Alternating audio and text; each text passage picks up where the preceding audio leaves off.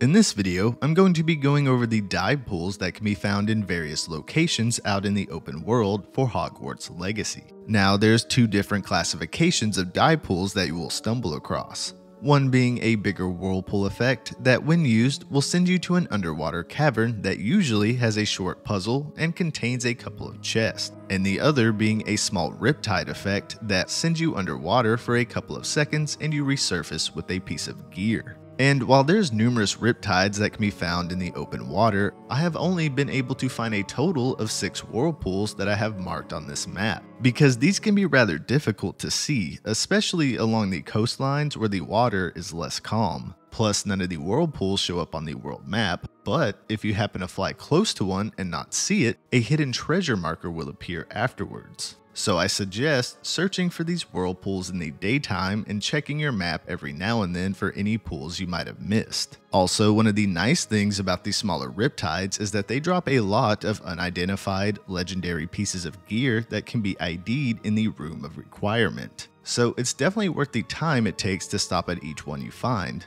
Plus, who doesn't love free loot and new appearance items? But that's pretty much it for this video. I'm fairly new to this game and just stumbled across the dive pools and wanted to make a short guide for other new players, because it is free loot and sort of a hidden interaction. So let me know down in the comments if there are other whirlpools you have found that I didn't list here. Thanks for watching, and remember to always, when you're done, just give it a tap and say, "Mischief managed."